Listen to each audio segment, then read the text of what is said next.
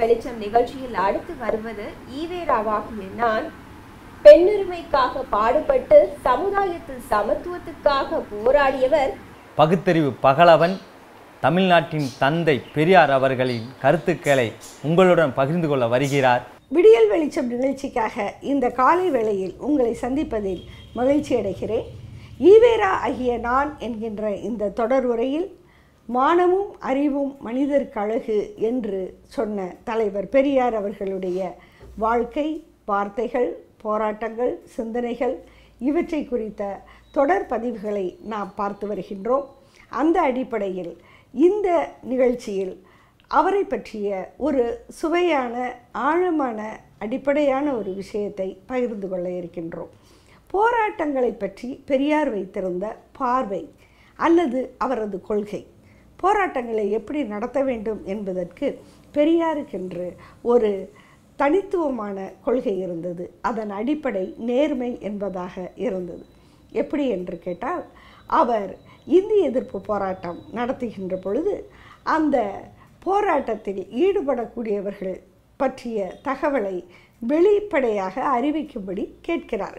பொதுவாக இந்திய எதிர்ப்பு போராட்டம் என்று இல்லை, எந்த போராட்டத்திலும் போராட்டத்தில் ஈடுபட வருபவர்கள் தங்களுடைய பெயர் மற்றும் முகவரிகளை விடுதலை நாளிதழில் முன்பாகவே அறிவித்து விடுவார்கள். இன்று வரை அந்த பழக்கம் இருக்கின்றது திராவிட இயக்கத்தை பொறுத்தவரை. அப்படி அவர் அறிவிக்க சொல்லுகின்ற நேரத்தில் அவருடைய நண்பர் அவரிடம் கோபித்து கொள்ளுகிறார்.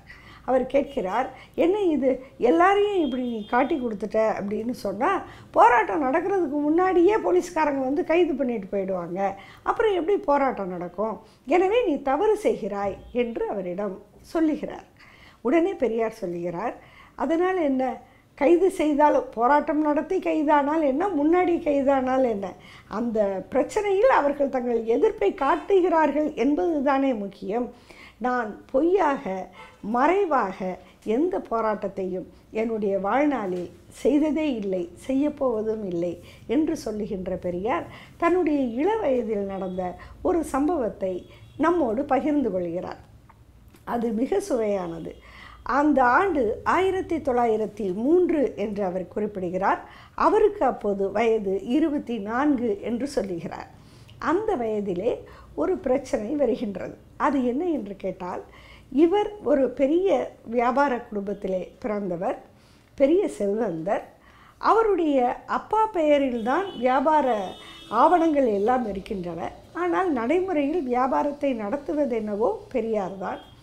எனவே அப்பாவினுடைய கையெழுத்து தேவைப்படுகின்ற இடங்களில் இவரே அந்த கையெழுத்தை போட்டு விடுவது வழக்கம். இது அனைத்து ஆவணங்களிலும் அன்றாட அலுவலாக அவர் செய்து கொண்டிருந்தார். திடீரென்று ஒருவர் பிரச்சனை செய்து விட்டார். உடனே அவர் இவர்களுக்கு தர வேண்டிய பணத்தை இவருடைய தந்தை இல்லை என்று அறிந்தவுடன் கோபமாக திரும்பி எடுத்து சென்று கோர்ட்டில் கட்டிவிடுகிறார். கட்டிவிட்டு கட்டினதோடு சும்மா போகாமல் இந்த மாதிரி இவர் ஒரு ஃபோர்ஜரி பண்ணிவிட்டார் என்று ஒரு வழக்கையும் அவர் பதிவு செய்துவிட்டு செல்கிறார். இந்த செய்தி வந்தவுடன் பெரியாருடைய அப்பாவுக்கு மிகுந்த அவமானமும் வருத்தமும் ஏற்படுகிறது. எனவே அவர் எல்லா வக்கீலையும் கூப்பிட்டு ஆலோசனை கேட்குறாங்க. இதிலிருந்து நாங்கள் எப்படி மீள்றது? எங்கள் குடும்பம் அப்பொழுது பெரியார் எழுதுகிறார், தென்னிந்திய வியாபார உலகத்தில் இது பெரிய அதிர்ச்சியை ஏற்படுத்தும் என்று என் தந்தை கருதி கலங்கினார் என்று எழுதுகிறார். அந்த அளவுக்கு ஒரு பல்வேறு தொடர்புகள் உள்ள குடும்பம். எனவே அவர் மிகவும் பதறி போய் எல்லா வக்கீலையும் போய் ஆலோசனை கேட்குறாங்க, இதிலிருந்து எப்படியாவது மீளணும்னு. எல்லா வழக்கறிஞர்களும் சொல்லி வைத்தால் போல் ஒரே தீர்வை தான் சொல்லுகிறார்கள். அந்த ஒரே தீர்வு என்னவென்றால், இந்த கையெழுத்தை என்னுடைய அப்பா தான் போட்டார், நான் போடவில்லை என்று பெரியார் ஒத்துக்கொள்ள வேண்டும் அல்லது சொல்லிவிட வேண்டும். அப்படி சொல்லிட சொல்லுங்கள், நாங்கள் பார்த்துக்கிறோம் அப்படின்னு வக்கீலெலாம் சொல்கிறாங்க. உடனே அவங்க அப்பா அதில் கன்வின்ஸ் ஆகிடுறார். மகன்கிட்ட சொல்கிறார், நீ அந்த கையெழுத்தை நான் போட்டேன்னு நான் சொல்லிடுறேன், நீ போடலைன்னு சொல்லிவிடு அப்படின்னோடனே பெரியார் சொல்கிறாரு, அது எதுக்கு போய் சொல்லணும், நான் தானே போட்டேன் அப்படின்னு கேட்குறாரு. உடனே அவங்க அப்பாவுக்கு என்ன பண்ணுறதுன்னு தெரியல. இவர் சொல்கிறார், இல்லை அப்படி சொன்னால் தான் வழக்கில் இருந்து நம்ம விடுதலையாக முடியும், எனவே பொய்யா இருந்தாலும் பரவாயில்ல, நீ அந்த பொய்யை சொல்லிவிடு அப்படின்னு மகன்கிட்ட சொல்கிறார். உடனே பெரியார் சொல்லிட்டார், இல்லை இல்லை வேண்டாம் வேண்டாம், நான் உண்மையை தான் சொல்லுவேன், அது என்ன வேணாலும் ஆகிட்டு போகுது, அவங்க என்ன சொல்கிறாங்களோ அதை நான் அனுபவிச்சுட்டு போகிறேன் அப்படின்னு பெரியார் சொல்லிட்டார். உடனே அவங்க அப்பாவுக்கு பயங்கர கலக்கமாக போயிடுச்சு. எப்படியும் தான் மகன் ஜெயிலுக்கு போகிறது உறுதி அப்படிங்கிற ஒரு முடிவுக்கு அவர் வந்துட்டார். அது மட்டும் இல்லை, பெரியாரும் அந்த முடிவுக்கு வந்துட்டார். என்ன ஆச்சு, வீட்டில் அதிலிருந்து சிறையில் போய் வாழ்வதற்கு எப்படி பயிற்சி எடுத்துக்கொள்வது என்று இவர் பயிற்சி எடுக்க ஆரம்பித்து விட்டார்.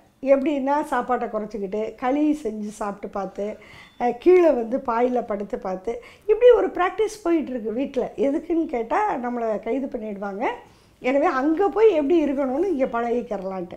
ஆக இப்படி பழகிக்கிறதும் அவர் ரெடியாக இருந்தார். ஆனால் பொய் சொல்கிறதுக்கு ரெடியாக இல்லை. கடைசியில் வழக்கு வந்தது.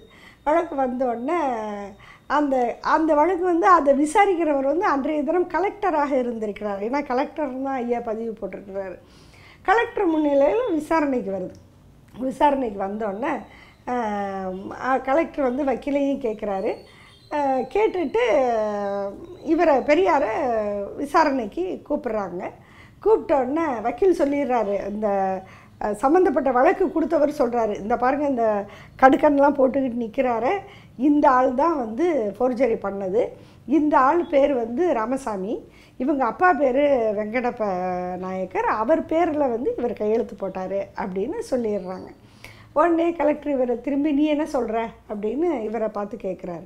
உடனே இவர் சொல்கிறாரு, ஆமாம் நான் தான் கையெழுத்து போட்டேன். உடனே அவருக்கு கலெக்டருக்கு ஆச்சரியம், ஏன் அப்படி போட்ட அப்படின்னு அடுத்த கேள்வி கேட்குறாரு. உடனே இவர் சொல்கிறாரு, அப்படி போடுறது தானங்க வழக்கம் அப்படின்னு சொல்கிறாரு.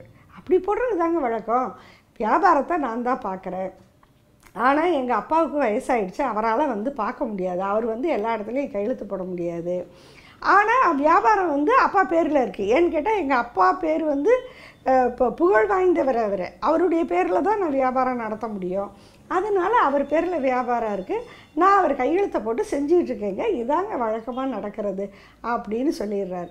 உங்கள் அப்பா வந்திருக்கிறாரா, உங்கள் அப்பாவை கூப்பிடுங்கிறாரு. உடனே அப்பா வர்றாரு. நீங்கள் என்ன சொல்கிறீங்கன்னு கேட்குறாரு. உடனே அவருக்கு வேறு வழி இல்லை, மகன் தான் எல்லாத்தையும் சொல்லிட்டாரு.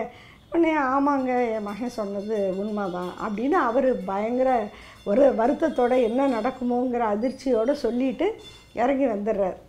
உடனே கலெக்டர் ஒரு 4 வரி தீர்ப்பு சொல்லிவிட்டு போயிடுறார். ஆட்கள் வெளியே சொன்னாங்க, உன் கேஸ் தள்ளுபடி ஆயிடுச்சு.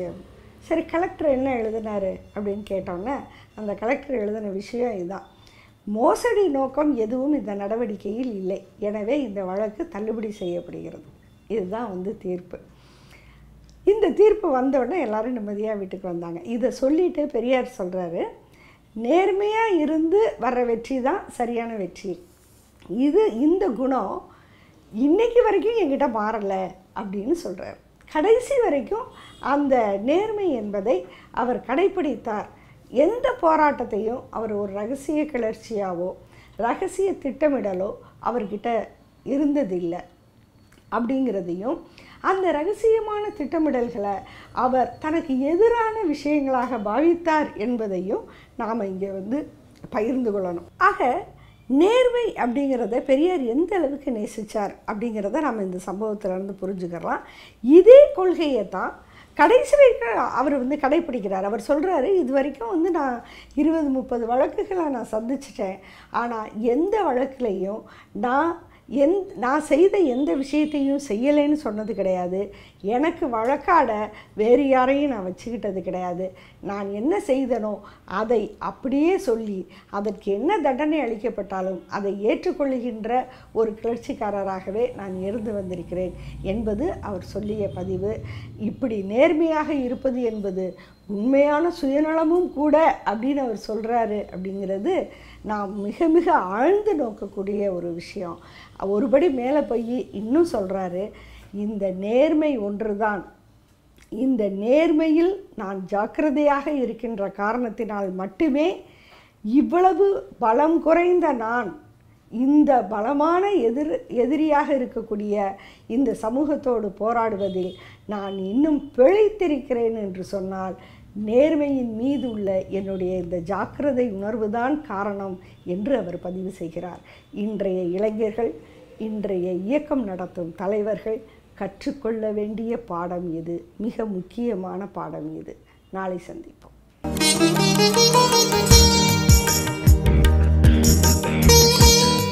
விடியல் வெளிச்சம் நிகழ்ச்சியில் வள்ளுவன் வாக்கு, ஈவேராவாகிய நான், இந்தியாவின் சிற்பி டாக்டர் அம்பேத்கர் என்று பல சுவாரஸ்யமான செய்திகளை பார்த்தோம். இத்துடன் இந்த நிகழ்ச்சி நிறைவடைகிறது. நன்றி, வணக்கம்.